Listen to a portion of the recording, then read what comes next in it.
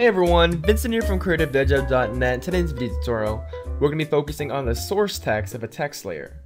Rather, we're going to be focusing on how to synchronize multiple text layers so that whatever we type for the control layer, it's going to be applied to the rest of the text. And this is a really handy technique for compositions or projects that have multiple instances or duplicates of the same text. For an example, I have a composition set up right here. And basically, we just have 6 text layers that are exactly the same, CreativeDojo.net. Now let's say I wanted to change every single one of these texts to something common, like my name for an example.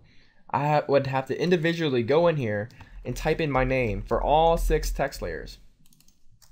And as you can see, it's a very tedious task, and it's no fun, especially if you have, let's say, 50 or 100 text layers to do. And it's not that bad for 6. But you can get the point if we had more copies of the same text. Now, rather than doing this painstaking task, we can actually just parent the source text.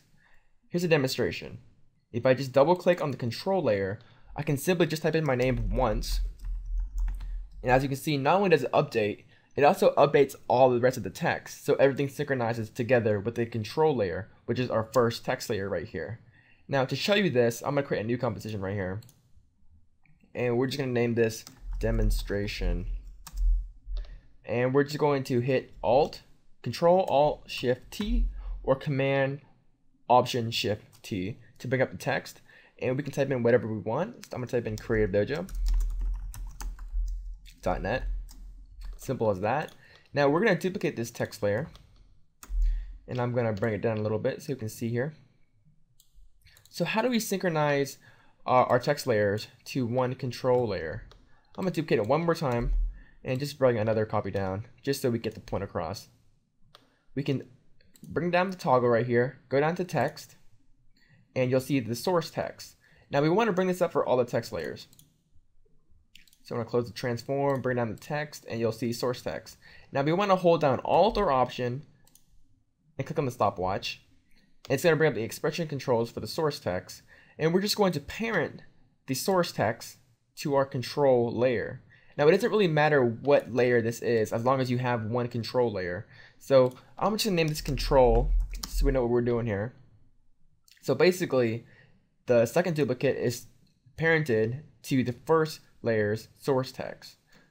I'm gonna do the same for text 3. So bring down the source text, hold Alt or Option, parent or pick whip the source text to our control's source text. And watch what happens when I change the control layer. If I just double click on the control layer and I update it to whatever I want, say Vincent Win, you can see that not only does it update, but all the rest of the text also update. And of course, you can just duplicate, you can keep on duplicating all the layers and it's going to update accordingly to what you want. So I'm just going to bring this one down, make more copies, and we're going to type in Creative Dojo.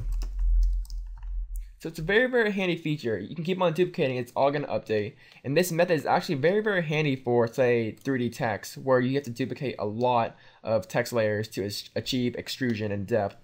Very handy technique, especially for motion graphics, because you're going to have a lot of instances where you're going to be using a lot of the same text over and over again. And this is just a very nice and easy organized way on organizing text in After Effects. Very overlooked in most cases, but very handy for templates and motion graphics in general. So thanks for watching, guys. Just a very quick tip. Don't forget to check out CreativeDojo.net for more tutorials. We have exclusive tutorials, blog posts, and everything like that. So check it out, CreativeDojo.net. I'm Vincent Win, and you'll see you next time.